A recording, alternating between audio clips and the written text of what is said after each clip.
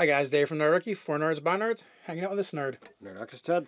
And today we're going to talk about dealing with a awful loss at your gaming table.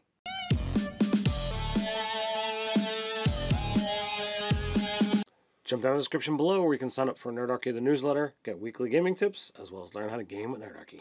All right, so we had a GM 911 come in from KL, and it's a really serious topic, and it's actually more about the players at the table than it is about the game per se. And unfortunately, this person had one of their players actually pass away.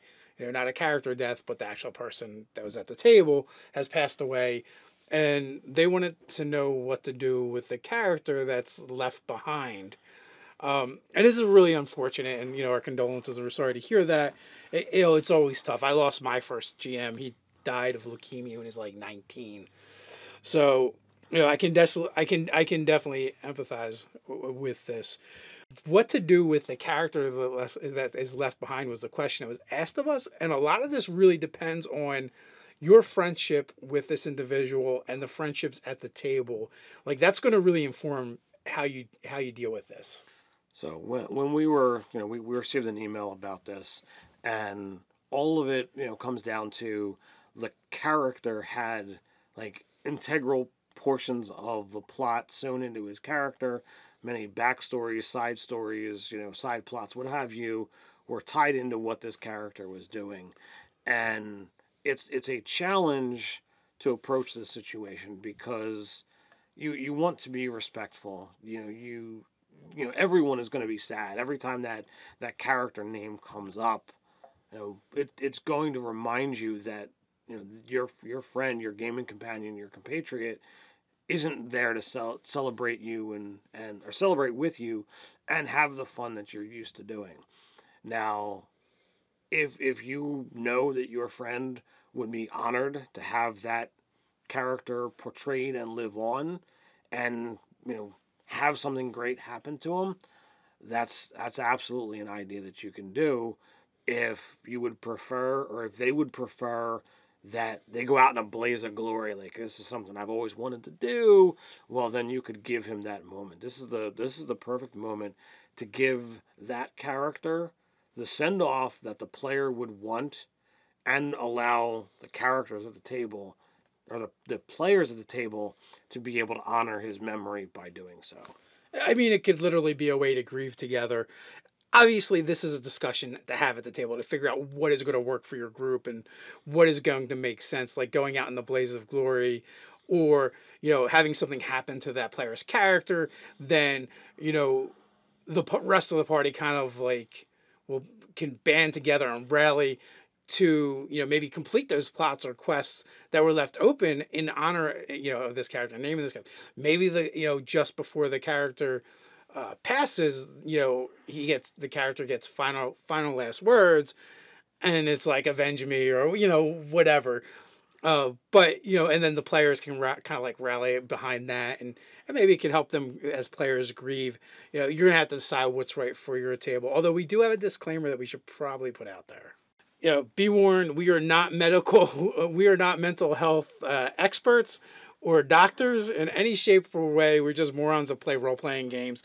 Take whatever we say with a grain of salt, and do not look to us or seek us out for medical advice under no circumstances ever. That being said, these are merely our opinions.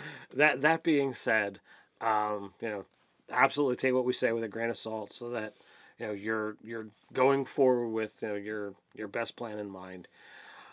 If this character is tied to so many plot lines and they're not sharing, well, perhaps this character leaves a note of, all right, well, something has called me elsewhere, and maybe there's something that's really important with this character. He has to deal with it, and the small things that the players, the other characters at the table, are dealing with, are left with his diary, and all the notes that happened over the campaign, and all the things that this character has figured out and not shared, lie open for all to see.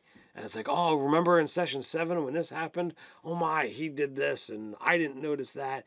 here you can add in even more things. You know, maybe this fallen player is a divine or semi-divine being who was, you know, coming along with them for posterity's sake, or maybe he wanted to see what mortal life was like, and his time has elapsed. He can't travel with them any longer. You know, the greater powers have said, all right, you've been caught.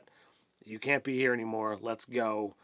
Um, you know, maybe there's something else going on, and you know, you don't want to link to deities and that kind of stuff. The Lord of that kind of reminds me of like the Lord of the Rings send off. Mm-hmm. You know, the boat. Right, the boat. Yeah, over to the whatever the lands were called.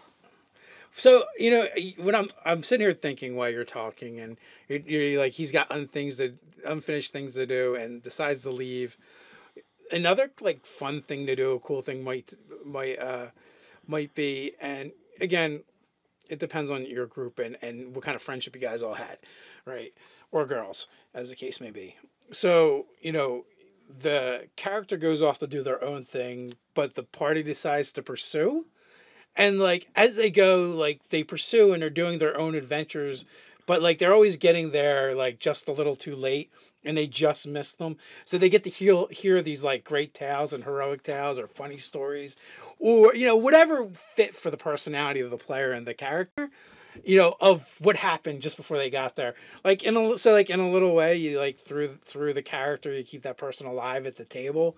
Where like now it's like an NPC and they're kind of doing stuff out ahead of the party, and they're always like encountering an aftermath, and maybe they have to fix stuff or you know or complete something or it springs another adventure.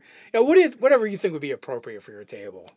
So like all of these are really great ideas. You know, the idea, you know, that really you want to look at is what would that player like? What are the players at the table that still remain?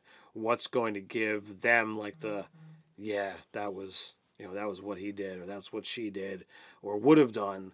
You know, this is what's going to keep the memory alive, and you know, maybe you know when this time or comes again next year, you know, you have some kind of tribute to your fallen friend, and you play in memory to them, and you give them the proper send off and the respect that it would need.